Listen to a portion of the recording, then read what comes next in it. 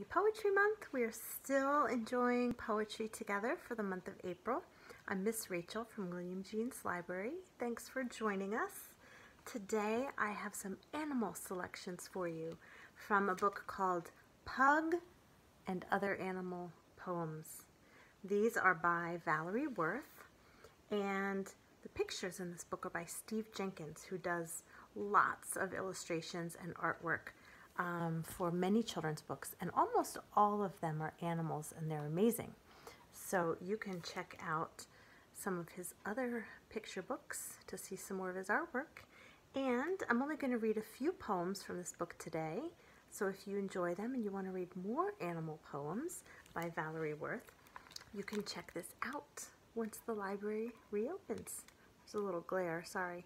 Pug and Other Animal Poems. And I'm going to read some of these poems for you today with permission of the publisher, Farrar Straus Giroux. We are going to start with one called Rabbits. And I'll read the poems first, and then I'll show you the illustration that goes along with it. Rabbits. I like the way they ramble, out of hiding, in the evening, daring to be seen, but staying far enough away for safety, and feed along the grassy fringe, unhastily, in peaceful thought, it seems. There are the illustrations to go along with rabbits. All right, the next one I'm going to read is the poem that goes with the title of the book, Pug. With their goggling eyes and stumpy noses, wrinkled brows, and hairy moles, they're what some people might call plug ugly.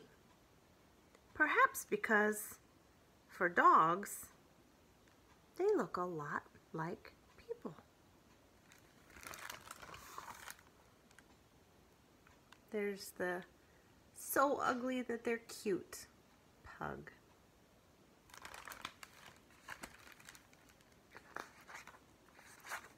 The next one I'm going to read is about one of my favorite animals in the summertime. It is not mosquitoes, but it is another insect that we see when the weather starts to get warmer and we're spending more time outside in the evenings. It's the firefly. Firefly. Tracked along the glitter of its slow constellation, scooped from the dark and caged in the hollow of two hands. It fills their cavern with a cold pulse of enigmatic gold green revelation before slipping out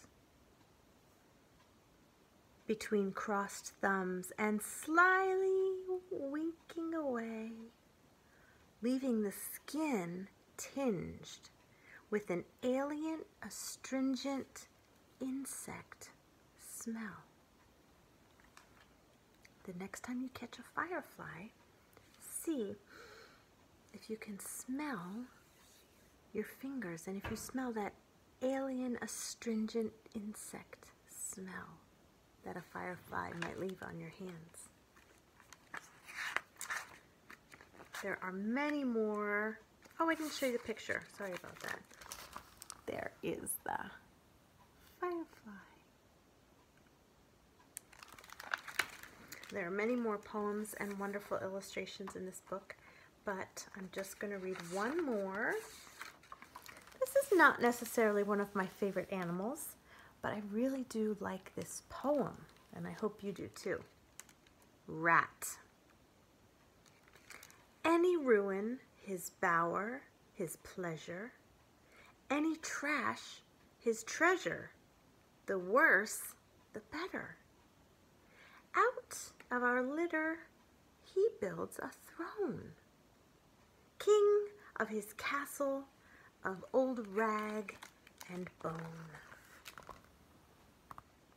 There he is, having lots of fun with all the garbage and the litter. Thanks for joining me today for some animal poems.